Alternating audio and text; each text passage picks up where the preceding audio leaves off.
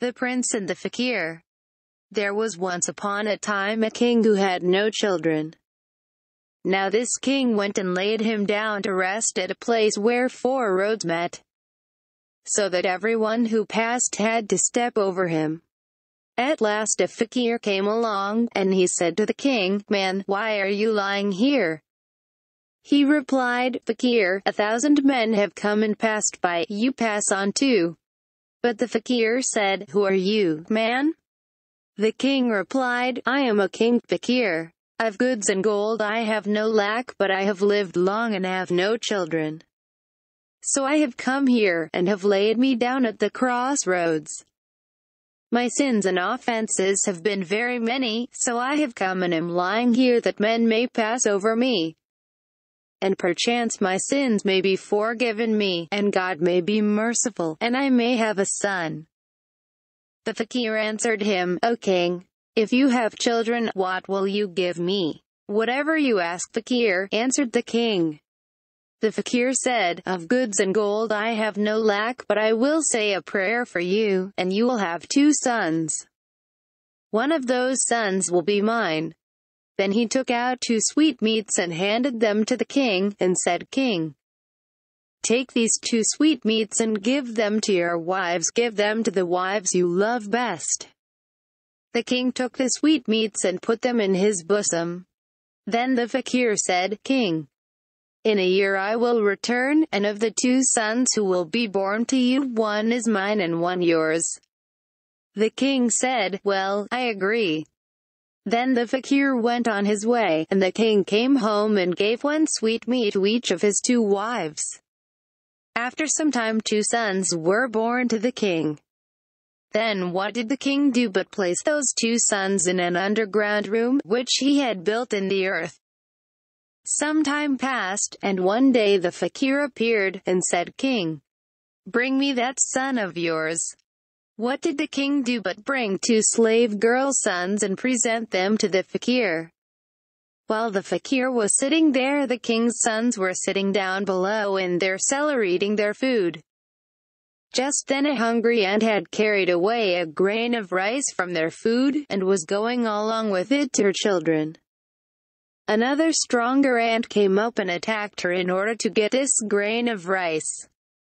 The first ant said, "Oh ant, why do you drag this away from me?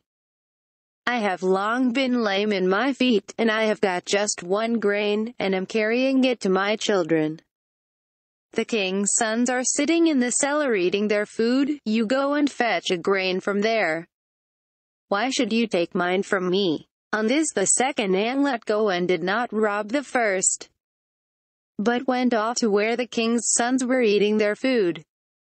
On hearing this the fakir said, "King, these are not your sons, go and bring those children who are eating their food in the cellar." Then the king went and brought his own sons. The fakir chose the eldest son and took him away, and set off with him on his journey. When he got home he told the king's son to go out to gather fuel.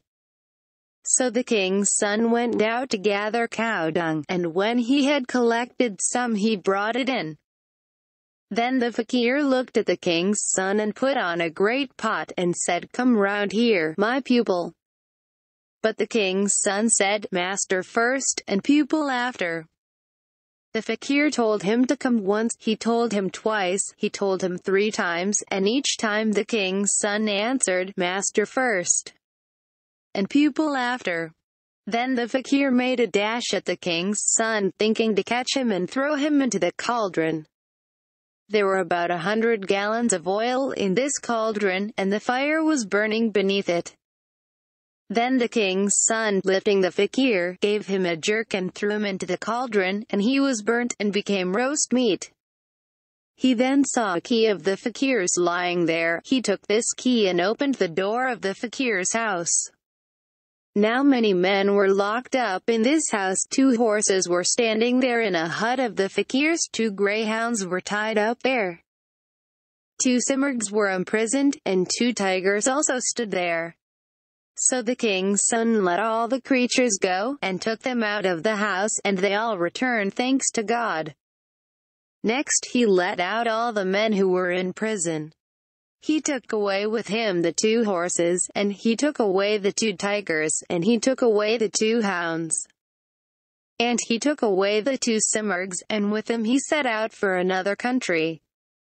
As he went along the road he saw above him a bald man, grazing a herd of calves, and this bald man called out to him, "Fellow, can you fight at all?" The king's son replied, "When I was little I could fight a bit, and now, if anyone wants to fight, I am not so unmanly as to turn my back. Come, I will fight you." The bald man said, "If I throw you, you shall be my slave, and if you throw me, I will be your slave." So they got ready and began to fight, and the king's son threw him. On this the king's son said, "I will leave my beasts here, my simurgs, tigers, and dogs, and horses. They will all stay here while I go to the city to see the sights. I appoint the tiger as guard over my property. And you are my slave, you too must stay here with my belongings." So the king's son started off to the city to see the sights, and arrived at a pool. He saw that it was a pleasant pool, and thought he would stop and bathe there, and therewith he began to strip off his clothes. Now the king's daughter, who was sitting on the roof of the palace, saw his royal marks, and she said, "This man is a king. When I marry, I will marry him and no other." So she said to her father, "My father, I wish to marry." "Good," said her father. Then the king made a proclamation, "Let all men, great and small, attend today in the hall of audience. For the king's daughter will today take a husband." All the men of the land assembled, and the traveler prince also came, dressed in the fakir's clothes, saying to himself, "I must see this ceremony today." He went in and sat down. The king's daughter came out and sat in the balcony, and cast her glance round all the assembly. She noticed that the traveler prince was sitting in the assembly in fakir's attire. The princess said to her handmaiden, "Take this dish of henna, go to that traveler dressed like a fakir, and sprinkle scent on him from the dish." The handmaiden obeyed the princess's order, went to him, and sprinkled the scent over him. Then the people said, "The slave girl has made a mistake." But she replied, "The slave girl has made no mistake, 'tis her mistress has made the mistake." On this the king married his daughter to the fakir, who was really no fakir, but a prince. What fate had decreed came to pass in that country, and they were married.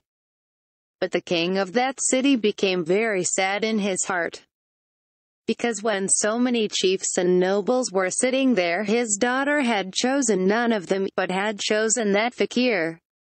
But he kept these thoughts concealed in his heart. One day the traveler prince said, "Let all the king's sons-in-law come out with me today to hunt." People said, "What is this fakir that he should go a-hunting?" However, they all set out for the hunt, and fixed their meeting place at a certain pool. The newly married prince went to his tigers, and told his tigers and hounds to kill and bring in a great number of gazelles and hog deer and markhor. Instantly they killed and brought in a great number. Then taking with him these spoils of the chase, the prince came to the pool settled on as a meeting place. The other princes, sons-in-law of the king of that city, also assembled there, but they had brought in no game. And the new prince had brought a great deal. Thence they returned home to the town, and went to the king their father-in-law to present their game. Now the king had no son. Then the new prince told him that in fact he too was a prince. At this the king, his father-in-law, was greatly delighted and took him by the hand and embraced him. He seated him by himself, saying, "O prince, I return thanks that you have come here and become my son-in-law. I am very happy at this, and I make over my kingdom to you."